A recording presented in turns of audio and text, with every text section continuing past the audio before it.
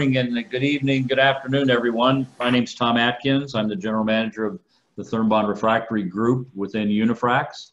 And we're here today to share with you some information about Thermbond and the HPI market, as well as the APAI 936 standards. Presenting today is going to be Mr. Ted Hagberg. Ted was the Vice President of Business Development for Thermbond Refractory Group. And now with Unifrax, he's the Global Marketing Manager for HPI. And Ted will be presenting today. Please refrain from asking questions during the presentation, but Ted will be stopping intermittently to ask if you have any questions. So just unmute yourself and ask your question. So thank you, Ted. Thank you, Tom. Appreciate it. This is pretty exciting, quite honestly, because this presentation is something that I would typically present at a workshop, which we've participated in, I think since 2007, where we've had multiple workshops over many years. So being able to do this virtually with the same opportunity to share information on how Thermbond has been embraced worldwide in the refining petrochem industry, and then also discuss the importance of the API standard 936, allow questions to be asked. I think this is a great opportunity for all of us. So I'm excited about being able to do this. Go, Tom.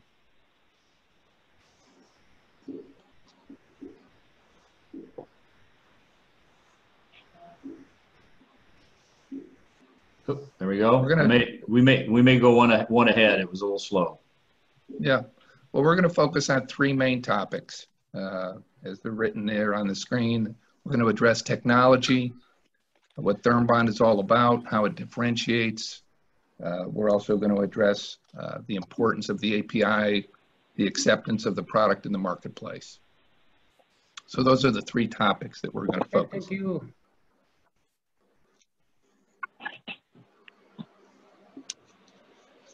What we'd like to do initially is just provide an overview of what makes Thermbond unique compared to conventional refractory materials, which are basically monolithic materials utilizing water as the liquid and reacting with cement. The Thermbond is a different technology.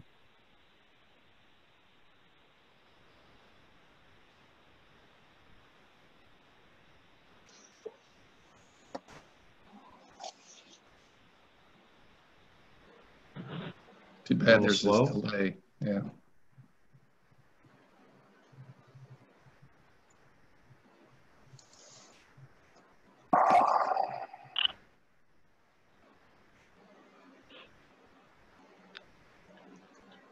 Yeah, I don't. This is not going well. No, this is where we need Michael Forrest.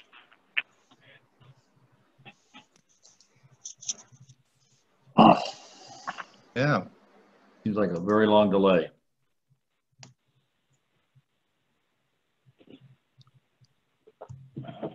There we go. Beautiful. Okay, well, so we have a family of materials.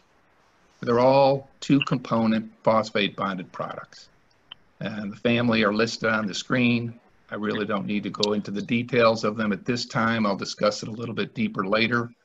But as you can see, we have a number of different types of formulations, but they all utilize the unique liquid phosphate binder system, which is what makes technology of Thermbond unique. Next, what do we focus on? We focus on time, the value of time. So being able to cure refractory quicker, which with Thermbond is basically 1 to 3 hours versus the conventional materials that take up to 24 hours. The rapid startup, which is so important when when the operators are allowed to turn their unit on, start the burners. We can save many days depending upon the design. This is just a schematic showing the difference in an 8-inch or 205 millimeter lining thickness. And in this case here, we're saving over 1.5 days on your startup procedure. But in many cases, we're saving more than that depending upon the lining design. This is just a comparison.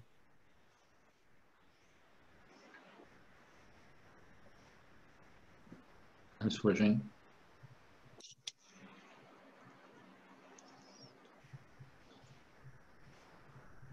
Yeah, this delay is difficult, Tom. I know. It's as slow as we are. I know. And I've been doing this a long time.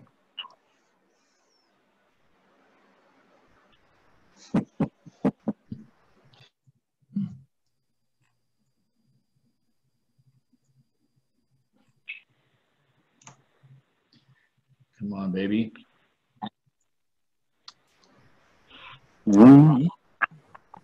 Oh.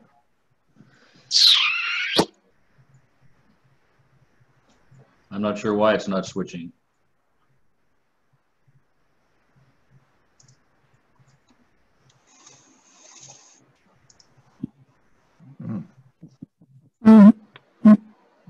You see that? So I'm seeing a screen, which is really the reason why Thermbond technology with the liquid component of phosphate can rapidly start up the unit, and the reason why it does not require the lengthy hold times like the cement bonded water-based products.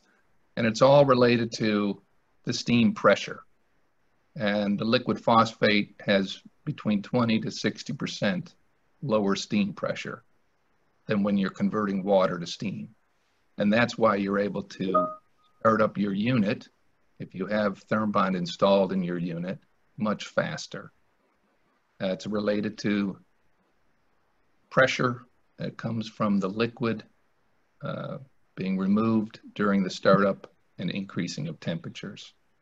So that's the big aspect of being able to save time. I think Tom's trying to figure out a way to move these pictures quicker, which is great if we're able to do that. Did we switch?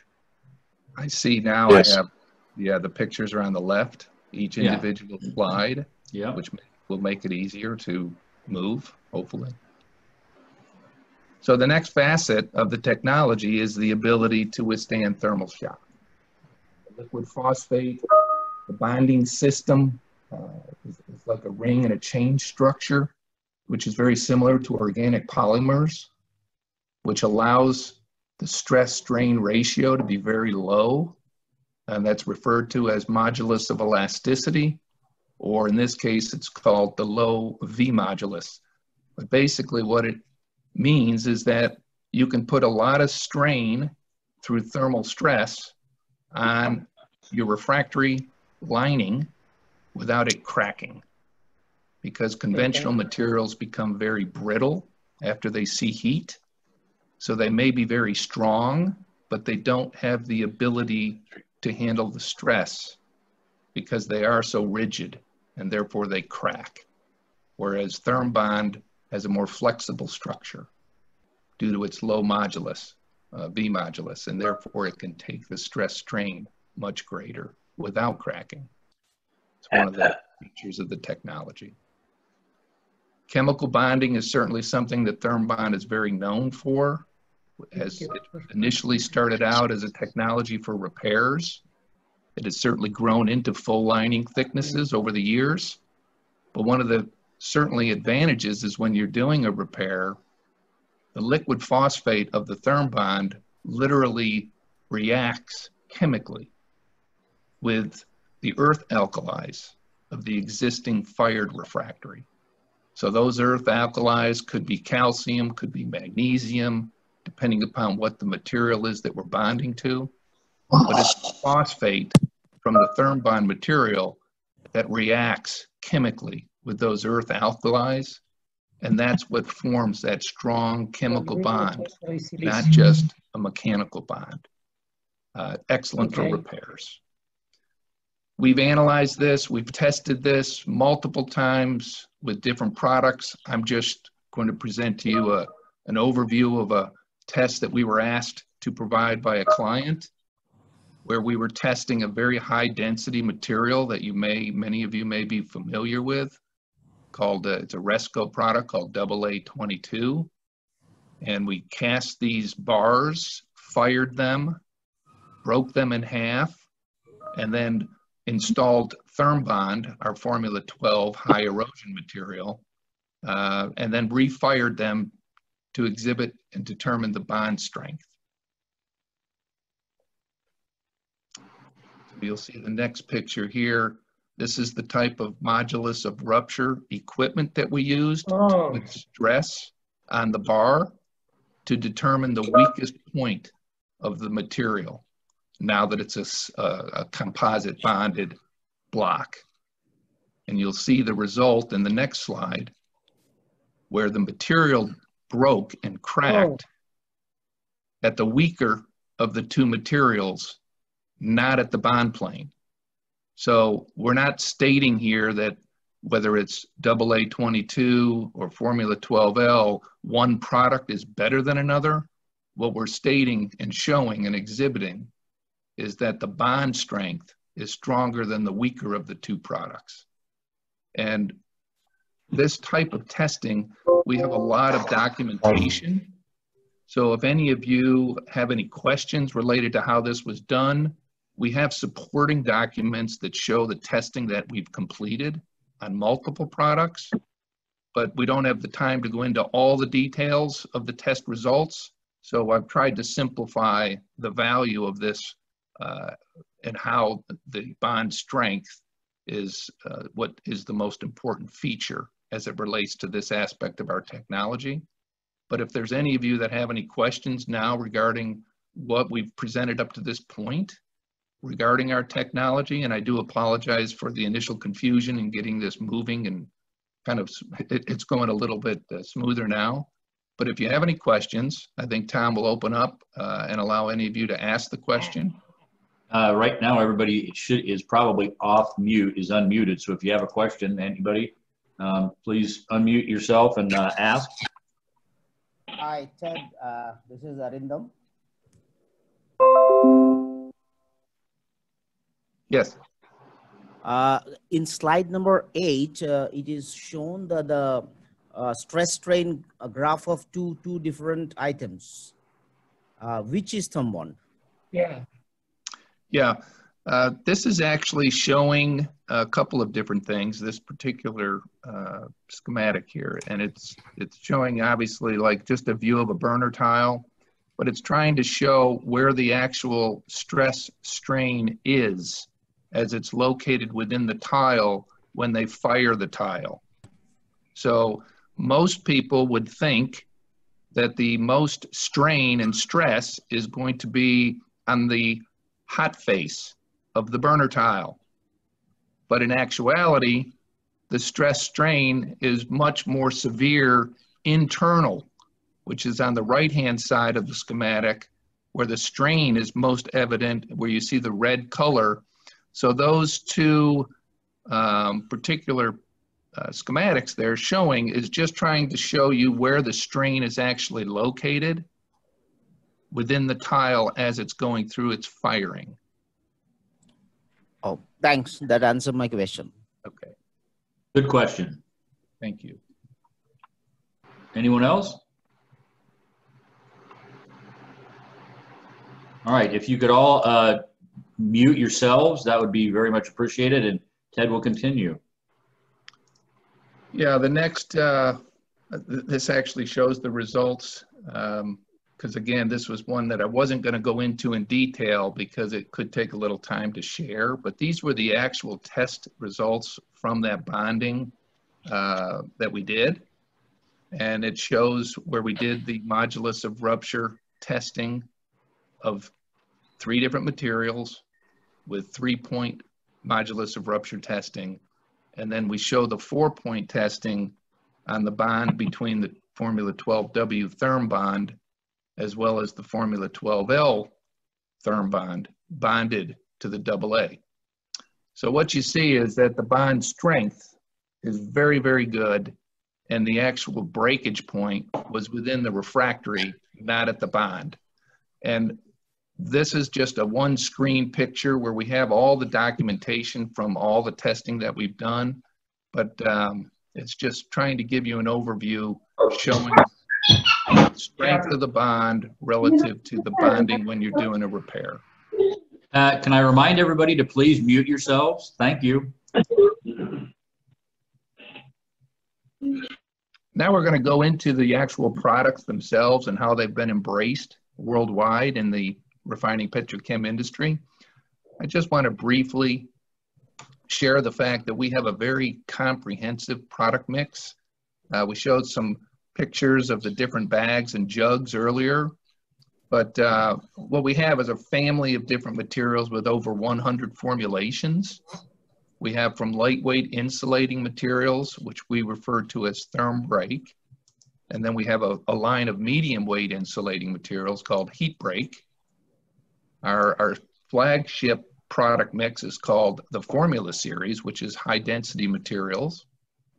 And then for extreme erosion, which is where we use the material in, as an example, high erosion cyclones and cat crackers, we use our Formula 12 series. And then last but not least is concrete applications, where we do a lot of repairs, where we're bonding and fixing in civil as well as in applications such as sulfur pits. The versatility of the products, we have a full line from vibe cast to gunning to ramming, as well as troweling. So we just have a full family of materials within each of the product mix. I think one of the things that's established Thermbond on a global level has been over many, many years working with the original equipment manufacturers on getting Thermbond approved on their standards. So they have, these companies listed here have specifications, and there's multiple other OEMs that we've worked with. These are just some of the highlighted accounts that we've established the acceptance of Thermbond on their specifications. And I'll just name them because I'm not sure how familiar you all are with them, but UOP is Universal Oil Products. Technip S&W is actually Technip Stone & Webster, which you may be familiar with the name Stone & Webster. They've merged with Technip. McDermott really recently going through a change as well, but they acquired the CB&I Loomis cat cracker technology. KBR is Kellogg Brown and Root, worldwide known. And John Zink Hamworthy is one of the largest, if not the largest, and probably are the largest, burner and thermal oxidizer design OEM in the world. All of those companies have embraced Thermbond. We've proven ourselves, not just with end users, but we have over 20 years of experience. The reason why we've continued to grow in all of these applications is because of the reliability of the technology and the value that we've provided. So over a period of time, we now have refractory contractors worldwide that are very experienced installing all of our different materials in different refining petrochem applications. We work closely with the engineering firms as well as fabricators that fabricate not only the heaters and the furnaces, but the pressure vessels as well. And so we've worked with all of these organizations worldwide. We continue to grow, and it's all based on the reliability and the value that Thermbond provides to the client, which is the end user. Are there any questions in regards to the issues I just addressed related to acceptance, application, or not the applications, but the acceptance and the work that we've done in establishing the credibility of the product worldwide?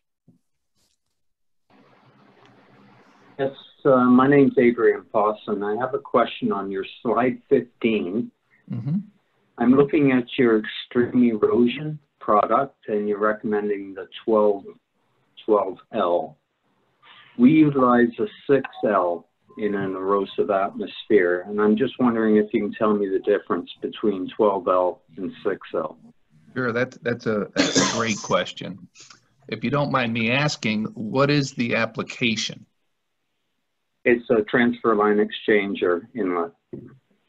Okay.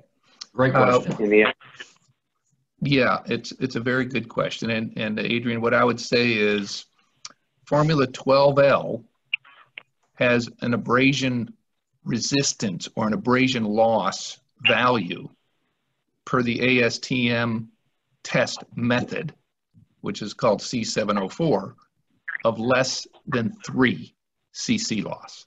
So we're talking extreme erosion resistance.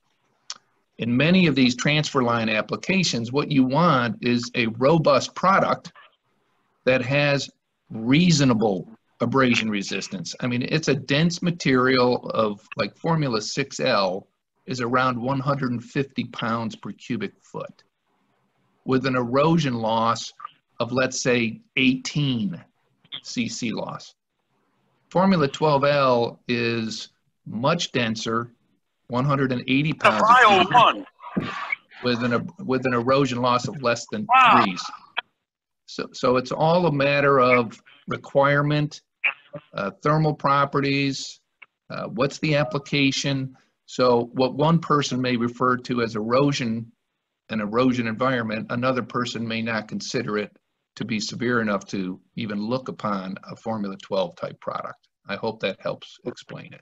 Okay, thanks. And just one quick follow-up. As far as shock resistance, which would be more stable, the 6L or 12L? Well, that's another very good question, because most of the time, the Formula 12L type products are only installed 1 inch thick. There are applications where it might be up to 2 inches thick, but they're usually only thin linings because that's where the real abrasion concerns are located. And thermal shock is not what it's being targeted for. So the Formula 6L is going to be better suited for thermal shock requirements because typically it's installed thicker, like 4, 5, 6 inches thick.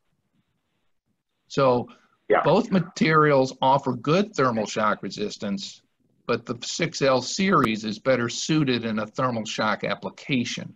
It's a mullite based, it's not a high aluminum material, so it's much more able to give, it has a much more resilience to thermal stress than what you would consider for the 12L. Hi, Adrian. It's James Smith here. It's been a few years since we've talked. The 6L that you're using in your cones there as well is something that can be cast in for that application. You know, the 12L is a hand pack ram kind of material for thinner lines. And with this cyclical action that you have going on in those cones, the 6 is a much better product for that environment. Okay, thanks, James. Yeah, you're welcome. Thanks, James. Hello, this is Mark Knoppenberger from Van Tongeren, America. I was just curious as to what the difference is between 12L and 12W. Mark, that's a great, I haven't seen you in a long time. Yeah, it's been a while. It's been a while. I appreciate you attending and participating in this. And the difference is the actual product itself that's in the bag is exactly the same. The difference is the liquid content. So 12L, which is the extreme abrasion resistant, less than 3, has a liquid content of 7.6% by weight. The 12W has a liquid content of 10% by weight. Same exact product. 12W provides and is much better suited for, like, repacking eroded cyclones on the regenerator side, where you're wanting to literally pack it in. You're not ramming it, you're just repairing erosion to get it back to full thickness. And it has a C704 erosion loss number of less than 5, whereas the 12L is less than 3, and it's full thickness, 1 inch or 2 inch, completely rammed, you know, pressed and rammed into the hex or the other anchoring system that you might be using. Does that explain it for you? That explains it. One other question. with the 12L, do you require ramming, or can it be hand packed, such as some of the other refractories are, with thumbing it in and hand packing it? It can Yeah, be that's another great question. We always recommend it, particularly if we're dealing with the anchoring systems typical in cyclones, that you thumb it in to get the base established. And ramming would be necessary particularly if we're talking about cyclones, to maximize the erosion resistance. It doesn't mean you can't hand pack it in applications, but typically that's going to be in a situation where we're not needing the erosion of less than 3. We're just needing to fill an area. It can still be workable. You can actually tweak the liquid content so that it's applied the way you want it to. But to achieve the maximum erosion resistance, you're going to want to ram it. Okay, great. Thanks. Mm-hmm. Great questions, everybody. Now we'll get into some applications. Thank you, Ted. Yeah, we'll discuss some of these, and I think the first ones we're going to go into is going to be talking about the cat cracker, and I appreciate some of these questions that have been addressed. We have applications in certainly pressure vessels, including sulfur units, all types of heaters and reformers, cracking furnaces like on the ethylene cracking, as well as waste gas incineration, boilers, flares, and even sulfur pits and coke pits. So our products have been installed in all of these environments, depending upon the need of the client and the requirement to solve a problem or to get them back up online faster. So I just have some pictures here that we're going to go into. I think this is just a schematic of a cat, which just shows the different aspects of it, from the regenerator to the reactor, stripper, transfer lines, flue gas line, and so forth. So in each one of these areas, the different color schemes are because we're recommending a different type material in the unit, depending upon the application and what it's going to be exposed to. So certainly the cyclones are exposed to much more severe erosion than the regenerator wall, as an example. So we're not going into what specific product we offer, but those can be discussed if anyone is interested furthering this dialogue after the webinar by contacting your local Thermbond rep or James Smith or a specialist or myself. Be happy to talk about those things. These are just some pictures that I wanted to include that shows some different applications. This happens to be in a fabrication shop. They're being fabricated now. These are regenerator cyclones. You can keep moving, Tom. And they're installing Formula 12L in these pictures. These are just different aspects of the cat cracker being, again, fabricated in a shop. The reference that we say we just prefer Thermbond, that's up at the top of the screen, was a comment that came from the installers.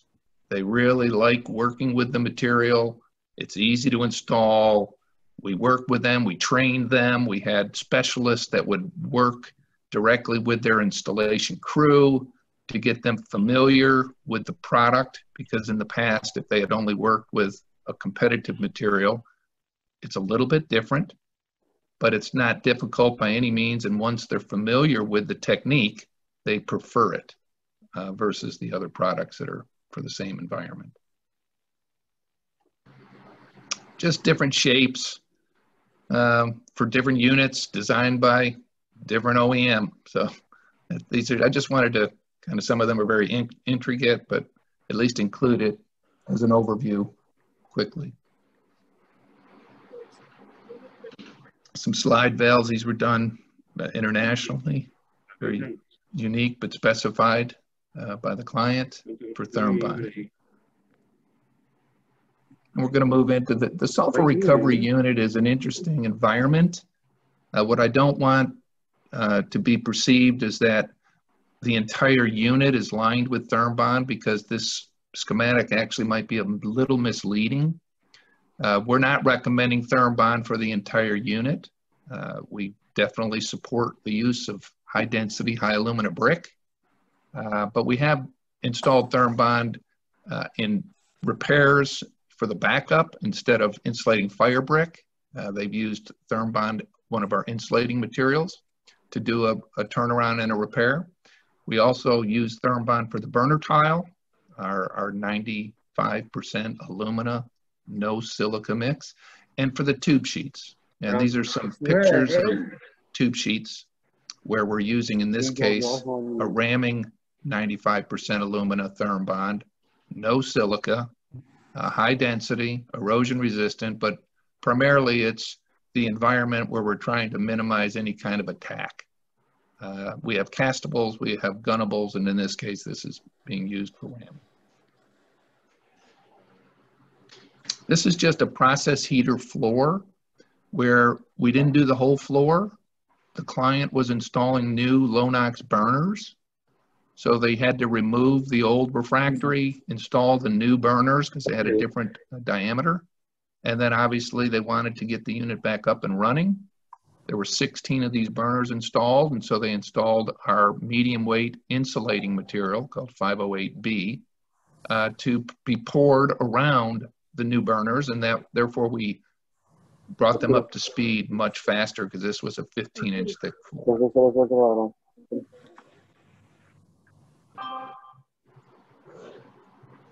The next picture we're going to see is just a flare tip, which sorry, Ted, it's not, there we go. There it is. And this is also rammed, very thin, but it's not rammed with our high density 12L material. This is a Formula 15R. It's about 150 pounds, very similar to the Formula 6L because it's a mullite based, but it's a ramming version. So you wouldn't be able to pour castable in this flare tip. So we've developed a ramming version of our 60% alumina mullite-based product called 15R with a lot of experience. And I think the last installation picture that I've presented here is, it's a sulfur pit where we're gunning a Thermbond concrete material during a repair because this material will chemically bond to the existing concrete and eliminate any concerns about lengthy dry out or any concerns with that, and it will chemically bond to it. So they're not having to tear it out all the way back and replace all the rebar and put in all new anchors. This is something that we've done multiple times, and the concrete chemically bonds to the existing concrete material. The Thermbond concrete chemically bonds, proven to be very valuable to the client.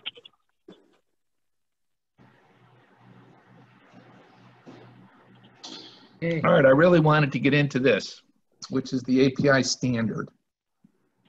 I've been a part of the API for over 25 years, which is the American Petroleum Institute. I've been on the subcommittee for refractory since its existence, since it became a subcommittee. And we initiated developing a standard for monolithic materials back in the early 2000s because we felt it was critical to improve the reliability and the verification of products that are monolithic materials going into refinery high valued applications. Go ahead, Tom.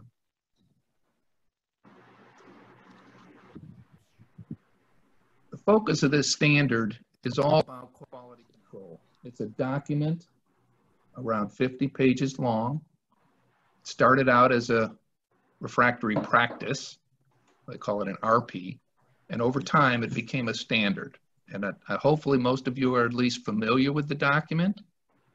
It's referred to as the API Standard 936, but it's all about quality control, installing monolithic refractories, and the process that goes into verifying the material that the client is receiving meets their requirement. Ultimately, it's all about improving reliability and the performance of the materials that are being purchased for an application. And that's the basis of this standard, to improve reliability and performance. We're very proud of it as a committee. The document, as I mentioned, being around 50 pages long, has a lot of information in it. I would encourage any of you that have never referred to it before or have never read it, that you go to the api.org website and order it, because it's a very valuable, useful tool if you deal with refractory monolithic materials. And it doesn't matter whether you're an owner, a contractor, an inspector, or a manufacturer, which is what we are. There's responsibilities of each of these entities defined in the document. I'm only going to address the responsibilities of the manufacturer because I don't have the time to get into all the dynamics. Go ahead, Tom. Well, and Ted, can I just interject here for Sure. for those of you that are in other industries besides HPI? In my opinion, I think this is a great document that can be applied to other applications in other industries where the owner, the contractor, may not be an inspector involved, but the manufacturer is involved in setting up responsibilities for each party during a refractory installation, and you avoid, excuse me, you avoid the finger pointing when there's a failure of the refractory after the equipment's been put into operation. So from that standpoint, to me, this document applies to many, many industries, or at least the practices do. Thank you. Yeah, it'd be nice if it became a more important refractory standard globally. Industries, right? So just to address the responsibilities of the manufacturer, there's a lot of confusion that I've been associated with in terms of what is expected of each entity that was previously noted. But the responsibility of the manufacturer is pretty simple. We're required to provide a compliance data sheet. And I think the next slide will actually show an example of one. The data that's being asked, the criteria of the compliance data, is all specified within the document. The numbers that your product represents, that's based on your product quality. But the data that's necessary to fill the compliance data is all based on the standard. So that's the responsibility of the manufacturer. It's also the responsibility of the manufacturer to meet that compliance data that you've presented for the client to approve. And in addition to that, the documentation on proper installation techniques and the application instructions, as well as the safety data sheet. So those are the responsibilities of the manufacturer when they're working off of the API standard 936. The next slide here is difficult to read. You don't need to look at what the properties are. That's not the important point here, but the actual data that's necessary is on the right-hand side. This happens to be our formula 12L, but the properties that are required are the liquid content, bulk density, which is the green density, as well as the fire density, and those are in ranges. There's a requirement on cold crush, which is per the ASTM, permanent linear change, which is from green to dried and dried to fired. And then there's a requirement on erosion, which again is an ASTM standard, the chemical analysis, and the shelf life. Those are the properties that are necessary to complete a proper compliance data based on the API standard. The view on the left side is an independent lab that has tested the material, the batch number of the product for pre-qualification. And those are properties that will be presented for the client to review and approve before the material is shipped. So this is part of the pre-qualification requirement based on the API standard with any manufacturer. In order to meet compliance, they have to verify the product they're supplying is in accordance to their standard.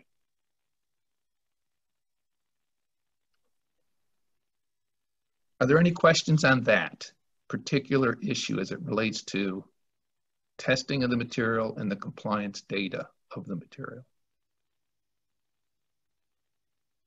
Great. Within the document also, there's some important aspects. There's the qualification and the testing of the material is all spelled out. Multiple pages. It covers what test procedures, which I briefly discussed the pre-shipment, which is the pre-qualification of the material that's necessary before it's shipped. The qualification of the installation, crew, and the procedure has to be documented. It's part of the requirement. Then there's production samples and testing. So there's standards written in as to how many samples have to be tested and polled while they're installing it in the field, and then verified after installation. And then all the test specimen preparation, which is required by the laboratory, are all spelled out in the document. So it's a really well-written procedure so that everybody is on the same page and they all understand what's expected, because the procedures are documented and verified. There's also some very important aspects that the document continues to go into, which I am not covering in detail here, but it's all detailed out in the standard, which refers to the installation and the execution of the project. And that's the responsibility of the contractor, just as a reference. There's an overview of how repair procedures should be completed and done properly. And then there's a section on curing and dry out.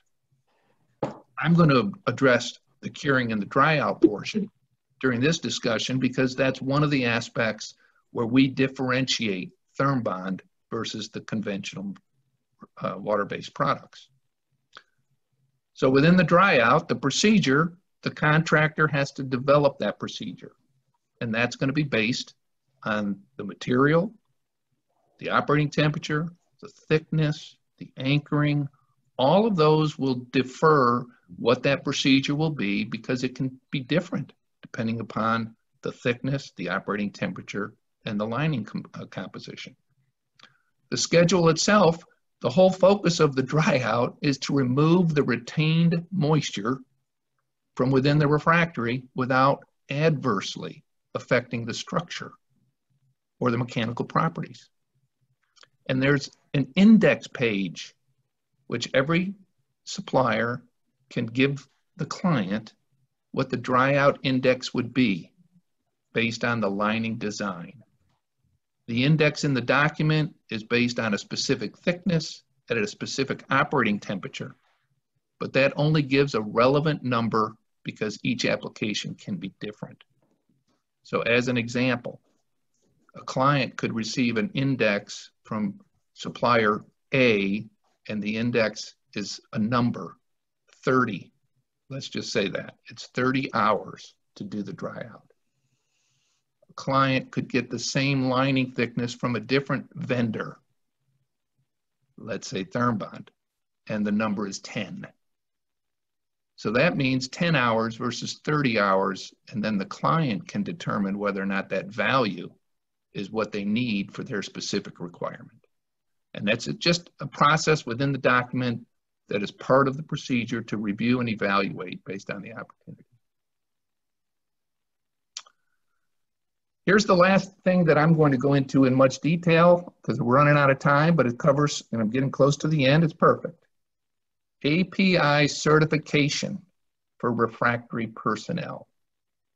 So misunderstood as far as people that I've communicated with. And I'm open for questions. I can open those questions now, or I can open it after I talk briefly, but I think it's very important to understand there's two different certification requirements. Having an API 936 certification is strictly a matter of understanding the document and other relevant body of knowledge information that could be coming from the plant, the unit, concrete, API concrete structures, and the applicant would take an examination, a written exam, in order to obtain this certification. That certification is a practitioner's certification. It has nothing to do with being certified as a refractory inspector, and that can be misunderstood. So any end user that someone walks in saying that they're a refractory inspector and all they have ever done is taken a written exam on the API 936 standard, that does not qualify them as a refractory inspector. A refractory inspector must also demonstrate minimum competencies in inspection activities specific to the job that they're being asked to inspect. And the details, the requirements, the years of service, the number of references are all spelled out in the document. And in addition, they must also take that written exam. But that written exam is literally just so that they understand the body of knowledge and the information that's pertained in that 50-page standard of the 936. So I wanted to make sure that that was at least addressed and discussed, because the question has been brought to my attention multiple times. And if anyone has a question regarding that, please feel free to ask. Hi, Ted Arindam here. Yes, sir. I have two questions. One is related to your previous section of slide 28 and one about 39. So I will start with the 28. Okay. It's a schematic diagram of SRUs. Yep. In SRUs, normally the most affected equipments are the thermal oxidizers and the reaction furnaces, which are primarily lined with bricks. Right. In shutdowns, we very commonly come across few bricks falling off. Now this brick manufacturing takes a long time. It's not normally in stock.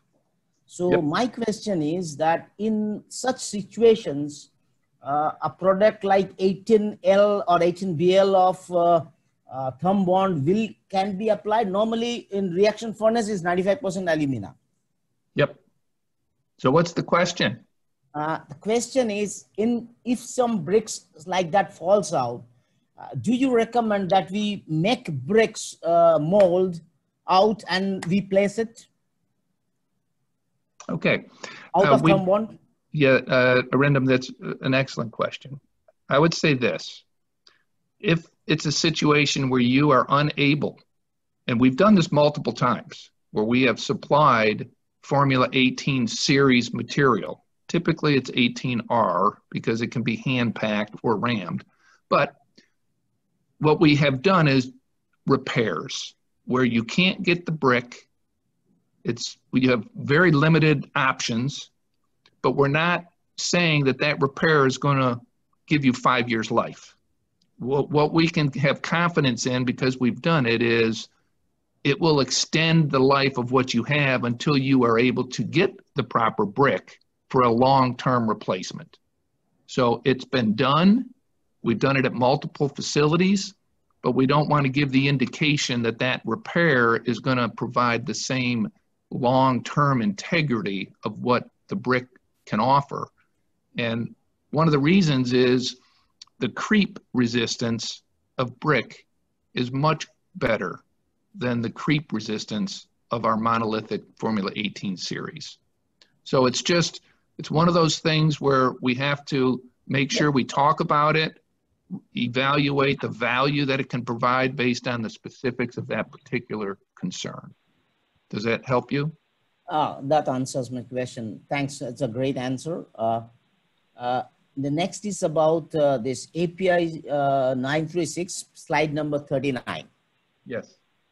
Yes, here I have if we go through API 936 standards, they specify certain things as ambient temperature, temperature of the mix, and these are pretty low. I would say for a conventional customer, the API 936 refers to a mixed temperature of 25. I have personally used 18R, where instantly after the mix, I have checked the temperature is 43 to 50 degrees centigrade by the time I transfer it. Sure. So how relevant is this API 936 standard with respect to Thermbond as a special product? It's not a convention. Sure. Again, this is such a great question, because it applies here as well as in other areas of the document. This document, the standard 936, is all written around conventional refractory.